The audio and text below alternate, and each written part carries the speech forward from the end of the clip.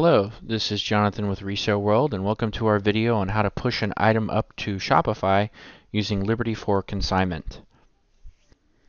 The first thing we're going to do here is open up our Liberty for Consignment software that is located on our desktop.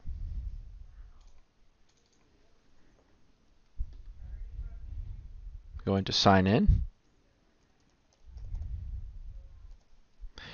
And for the purposes of this video, I'll be adding a whole new account, just showcasing it as Shopify.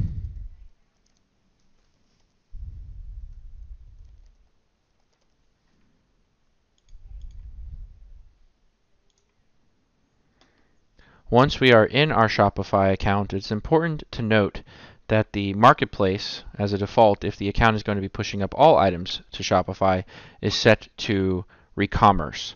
In some cases, that field is going to be located under the 6 tab of information, or it will be under additional information under tab 7.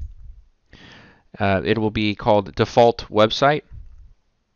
We can drop this down and select Recommerce. Now, make a note that even though it says Recommerce, it is actually going to Shopify. We are still using the same back-end process. Otherwise, you can select None and go for a case-by-case basis when you're adding your inventory and set the marketplace there. I'm going to go ahead and select None.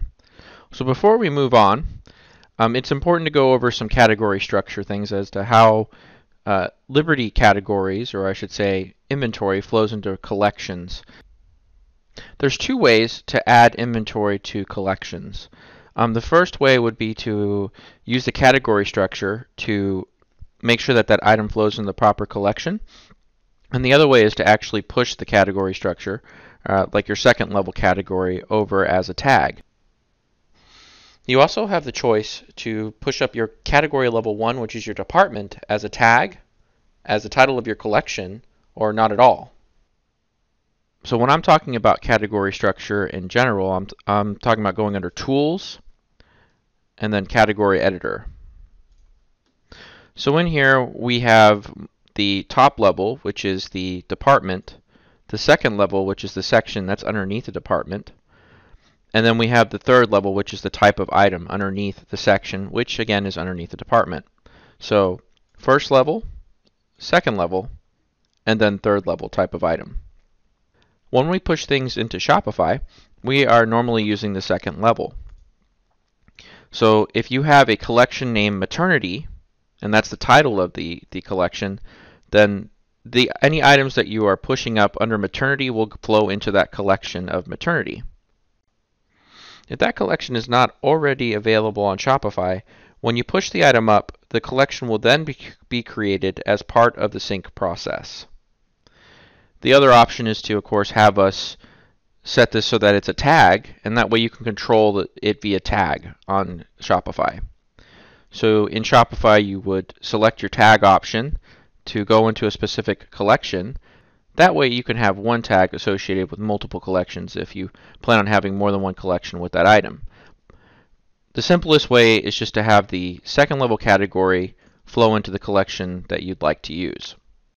When you've made your decision to push up your second level category structure as either a tag or straight into a collection, you can contact technical support and we can go ahead and flip this switch in the back end.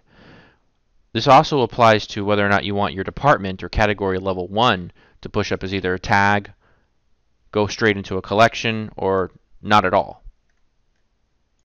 One thing to note is that if you already have a category structure set up on Shopify, it may be easier to edit your existing category structure, that is your second level category structure, in Liberty to match what you have in Shopify. And this can be done by just opening up a primary category or category level 1 department section here. We'll look at men's apparel. And then I can maybe change pants and shorts to pants by literally left-clicking on pants and shorts, right-clicking on it afterwards, clicking Edit Category, and then I can change this to pants, because maybe on Shopify my collection is just called pants.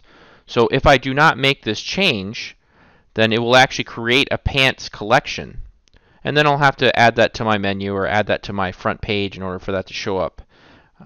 So I'm going to go ahead and delete the shorts or the /shorts here, click OK. And now I've ensured everything that goes in under men's apparel pants will go into the pants collection on Shopify. Once I am ready to enter in my first item at this point, I'm going to go ahead and close out of the category editor. I'm going to go to the inventory tab on the current account. In this case, it's the Shopify test account that I've created. And we're going to click on Add Items. So in here, the purchase method, the date received, it really doesn't have any relative effect on when it gets pushed up to Shopify or what happens to it in Shopify. So we're going to go ahead and just move on to the category. In this case, I'm going to just type in cruiser because that's going to be my first item on there. So when we're looking at this, we look at the third level first, which is the type of item. The second level, which is the section, and this actually gets either pushed up as a tag or as a collection. And then the first level, which is department. In this case, it's vehicles. I'm going to type in my brand.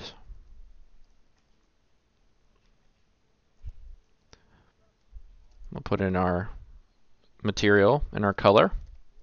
So the thing to note about the attributes is that the attributes go up in two separate ways depending on whether or not you have brand is set to brand, or color is set to color, or size is set to size, or is size. All that stuff's controlled through the category editor, and basically when you see it print on your tags in its specific area for brand, color, or size, then those will go up as variants in Shopify. They will also go up as tags. So moving on from putting in the attributes here, I'm going to add my title, put in my description for this item.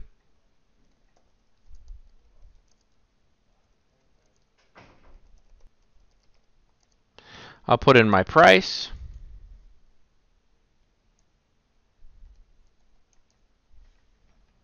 In the event that you do not have the marketplace on your screen, to set whether or not you want this to go to Shopify or not, we're going to go ahead and add it. And to add this, you're going to right click on any blank space on your screen, and we're going to go to Edit Layout. We can then locate the marketplace, which is currently in red, means it does not show up. Click on it, or I should say left click on it. Click Show Field, and then check mark it if you want to be able to tab into it. I'm going to go ahead and uncheck it because it's not something that I'll be doing all the time. I'll probably handle that on a case-by-case basis. I'm going to click OK, and then you'll notice that the marketplace field will be added to the layout screen. We want to drop this down and select Recommerce. Remember that even though it says Recommerce, it will actually go to Shopify. Other things to note is that we do have an option to push the item, or whatever item you want, as a featured product. And you can create a collection that will actually show up on your front page, and you can call that collection whatever you want, and then in our backend we can configure the item to go up in that featured collection. So to push it up into that featured collection that you create, you simply checkmark this box right here for featured product.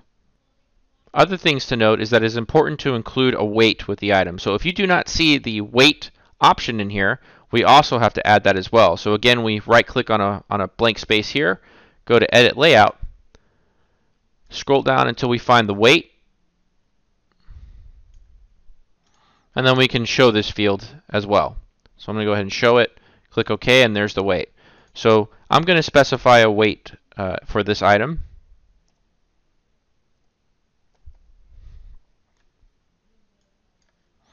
Next, we have to go to the e-commerce details tab, which is located in the top left corner. And this is where we can add images. So there's two ways to add images to an item. You can either click on Load Photos From at the bottom right-hand corner, and we can point the Browse section here to the folder where your images are located. So right now I just have a folder called Images, and then we just double-click on any one of these photos to load the images into the object display.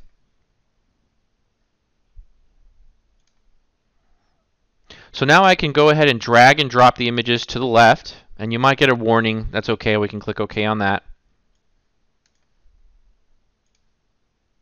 The other way to push an image up without having to load the images into the object loader here is to right click on a blank space on the left,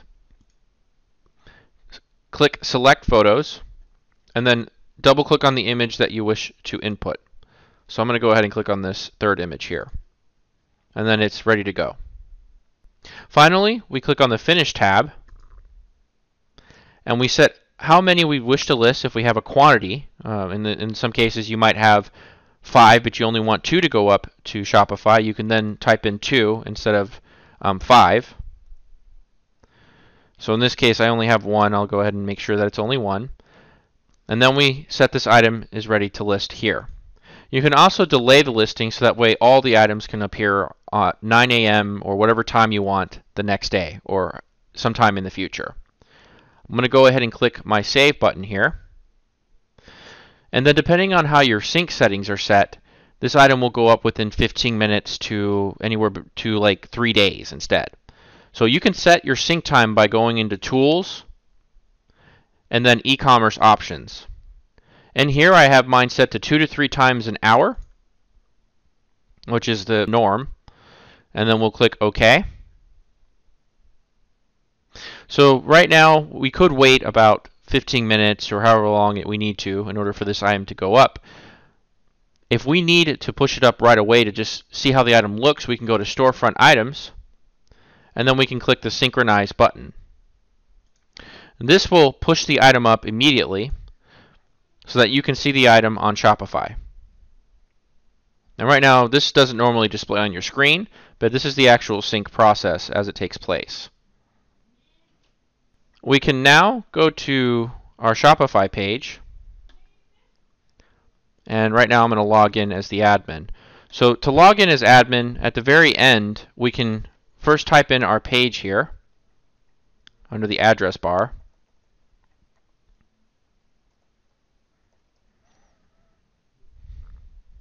And then at the end of the address, in this case mine is stateofmindconsignment.myshopify.com, we can add a /admin. And this will take us to the back end of the website so that we can view what we pushed up. Type in your username, which is your email, and your password. So if I go to my Products tab here, there's my first product as pushed up. And then we can see the images that I pushed up along with the attributes, the item ID, and the category, the actual product type as well.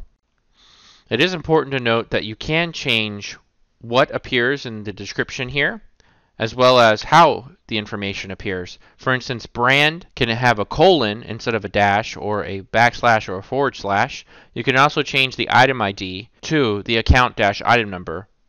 I will be including a link in this video as to how to get to the documentation on how to do this. This information can also be changed by the support team for a small fee.